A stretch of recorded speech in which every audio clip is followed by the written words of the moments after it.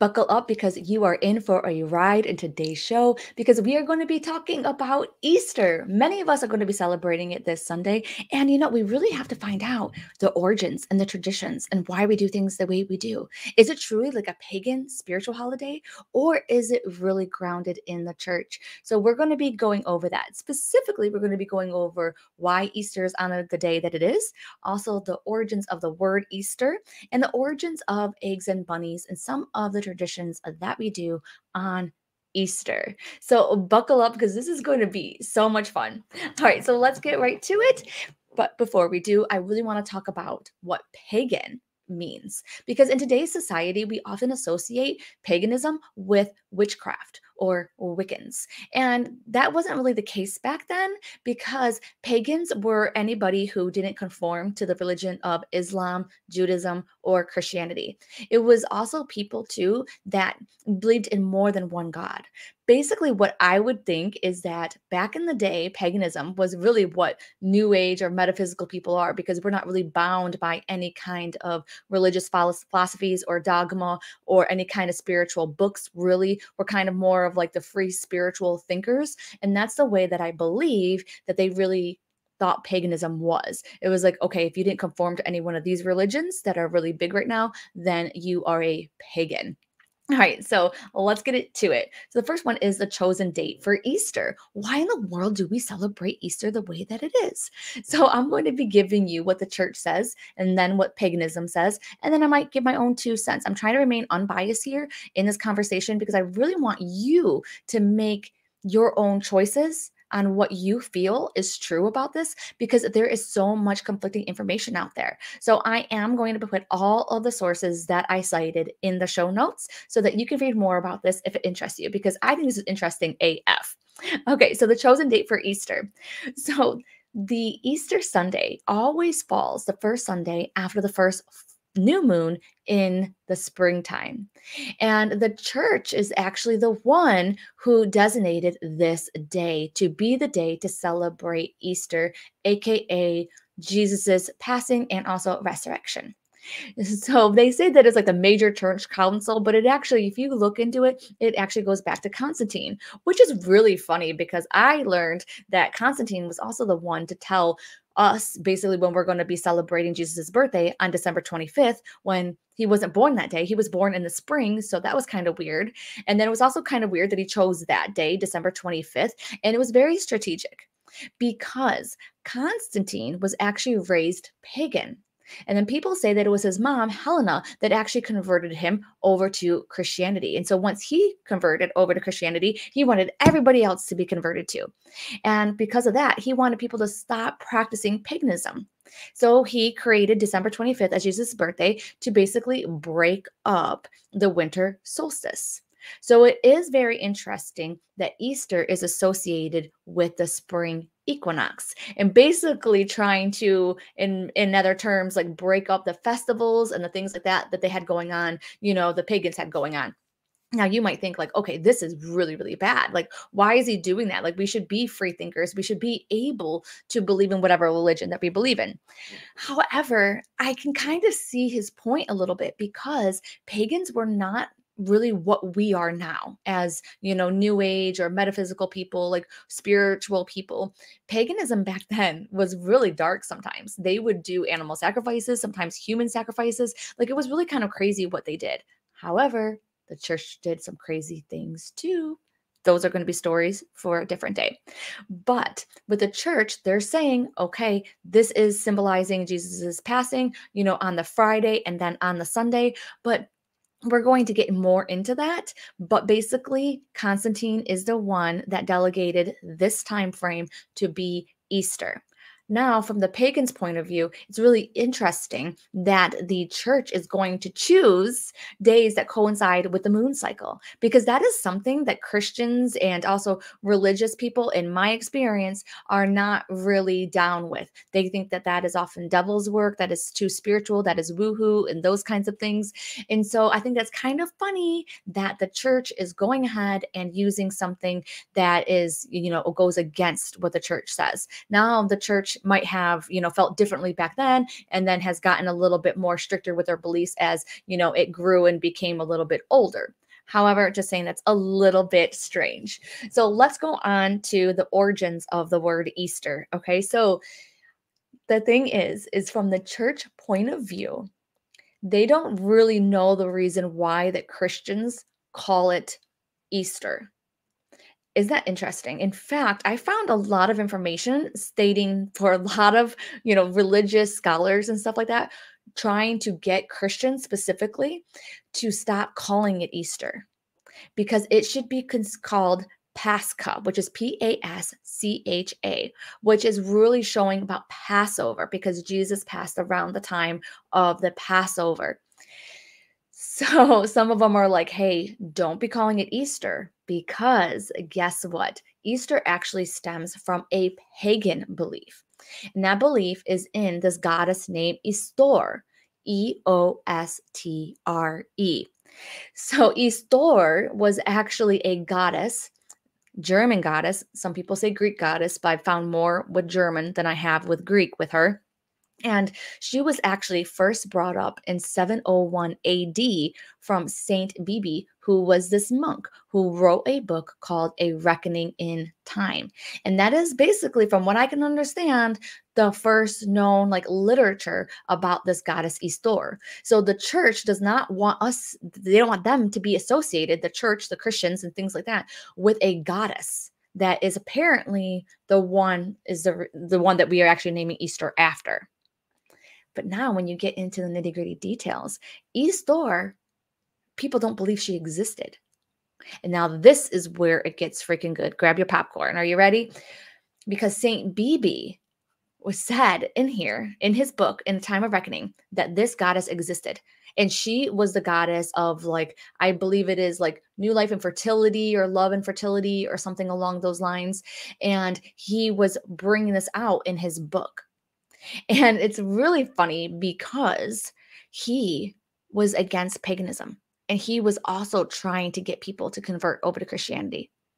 So why in the world in his book would he go ahead and he would put in a goddess who was fake? Because he was trying to get people away from paganism. So why would he create a goddess that basically gave them more evidence, more proof, more substance, more meat and potatoes, if you will, that Easter was associated with this goddess, because that just gave more to the freaking pagans. And he's trying to get people away from paganism. In the information that I have found, it seems that he was trying to be deceitful to the pagans. And he did this in a sneaky way by trying to create a book. Now, I did not read the book In a Time of Reckoning, but in the book, he is trying to manipulate people into converting over to Christianity. And by doing that, he didn't want to make it so blunt that he was trying to convert people over. So he added some things in there. But still, why would he make this sort of thing up? However, so many scholars are saying, hey, this was 701 AD. So going ahead, do we have any literature from back before then to be able to, be like, yeah, this is what is true, what St. Bede wrote. Now, when you go in a little bit deeper to the sources that St. Bede cited, you will find out that they say that it's too ambiguous. It's too general, the things that he was citing. Okay. It's oh, it didn't really answer that question that much. But I am I can't find his sources that he cited because I wanted to read it myself because I'm was it really that woohoo and out there? Are you sure? Because St. Bede was known for being an accurate and also very thorough historian. So why in the world would he just slack on this part? So this is me talking with my whole little 2 cents. So you have this monk, Saint Bede, who was creating this book to convert people more into Christianity and away from paganism. And so inside of his book, which is the only known text, especially way back in the day, okay, about this goddess that is a part of the pagan religion, and he's just going to make it up. That makes no freaking sense. Why would he make it up? And especially because his reputation is on the line as well, because he's a scholar that is known for being very thorough and very good with his work. So he even cited stuff like that. So my thing is that I would want to see those things that he cited, the sources that he cited about goddess Eostre, because I would want to know. I would want to see it for myself. Is it really too vague? Because I can't see him doing that. But then again, what kind of evidence are they really going to have back in 700 AD? That's very, very credible. It's not like they freaking had .edu freaking URLs, or they had like the internet so he could go on and Google like, hey, is this a credible source? He was probably looking at freaking drawings in the cave like freaking in Egypt.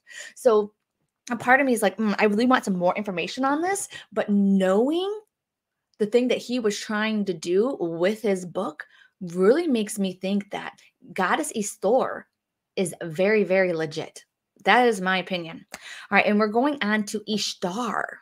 So you might also hear Eostra, which is Eostre, or you might also hear it with like an O at the beginning as well.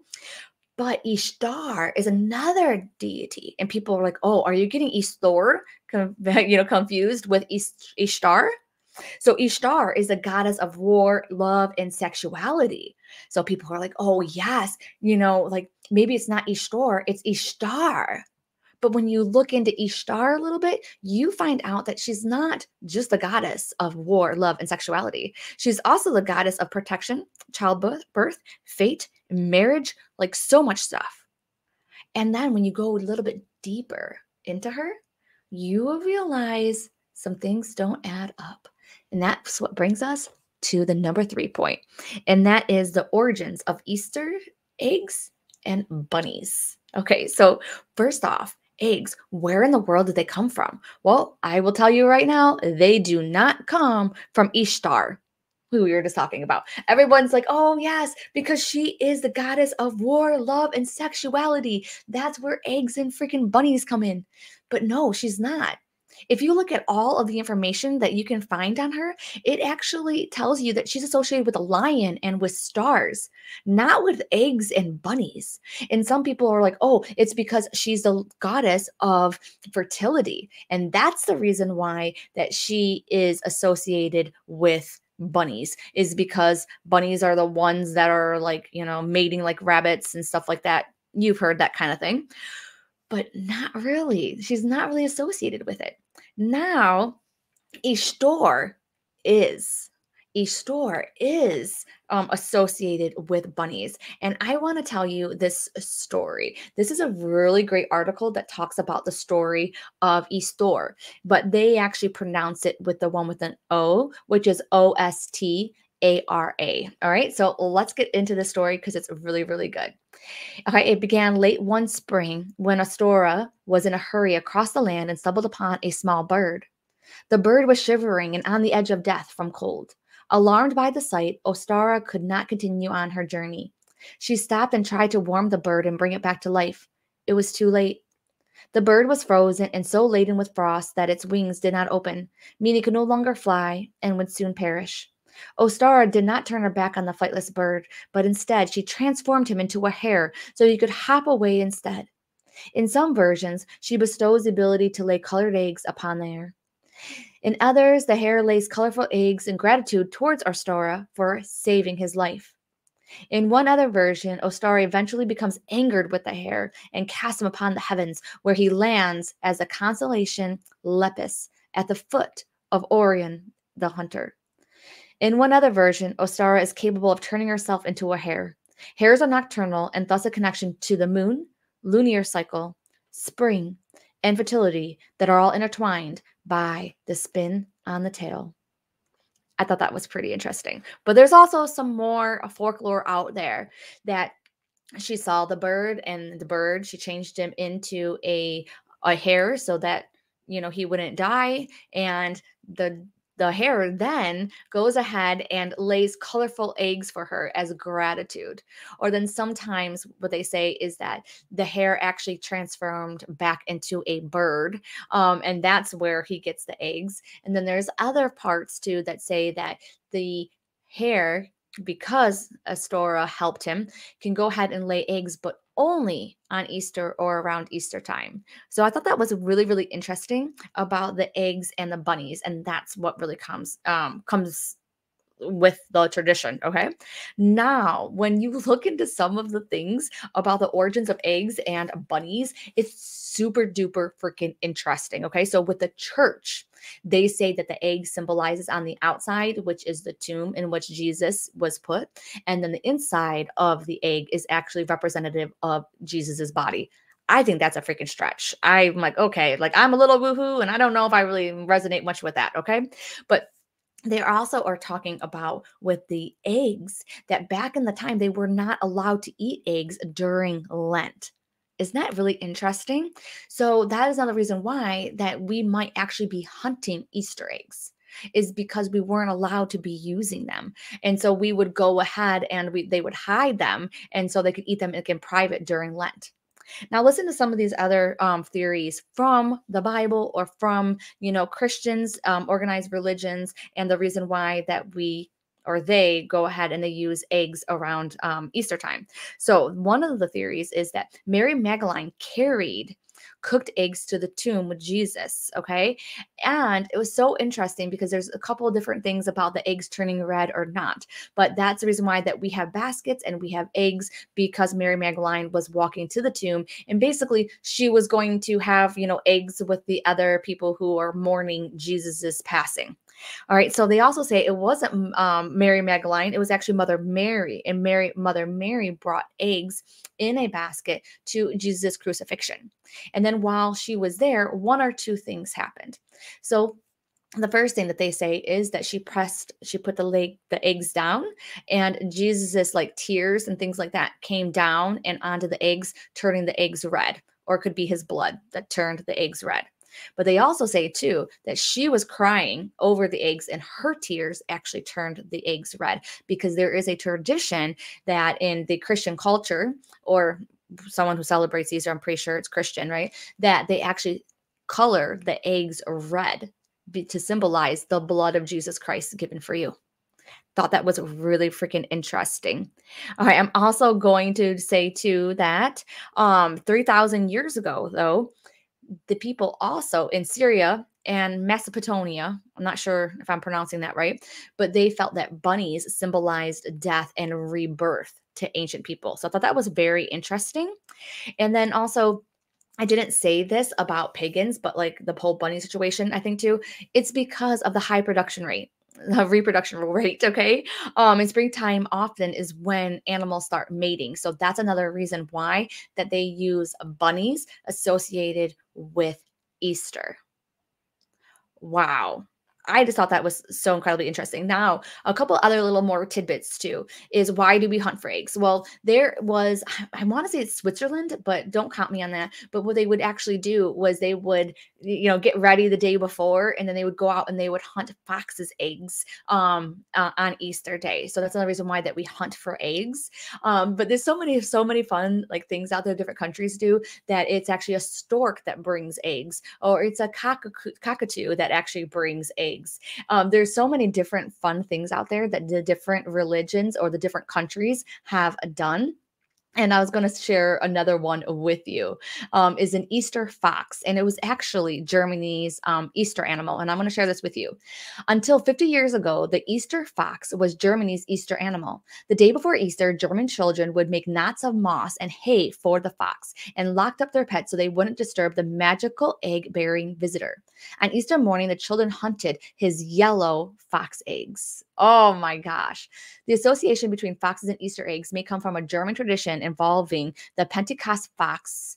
And it's 50 days after the resurrection. People walked from house to house, leading a fox on a leash and asking for donations. People gave eggs because that was the only food available at that time of year. The people who went door to door asking for handouts. And so, but they say here, this is kind of like crazy that most of the people asking for like handouts and for the eggs were unmarried men, So that's kind of crazy because we talk about it with children now. And then it was Switzerland. Okay. Easter eggs were delivered by a cuckoo bird. And because the cuckoo bird is the country's symbol of growth and rebirth, and it's very prevalent in Switzerland, where cuckoo clock originated. So I thought this was a lot of fun. I hope it was really, really interesting. So you get both sides of the coin because there's like so much misinformation out there. And I tell you what, this took way longer to research than it is to actually tell you this. Like this ended up being a little bit more of a shorter podcast than it did like all of the research and the hours that I've spent trying to get you the most accurate information. So I hope that you loved this. Definitely, if you could give me a like or just let me know, that would be awesome. And I will put all of my sources down below, but I do hope that you have a happy Easter because you know what? I still celebrate Easter no matter what religion it comes from, no matter what, because I am always looking for reasons to celebrate life, reasons to celebrate love, and to be with family and friends and all that jazz. So I hope you have a wonderful Easter.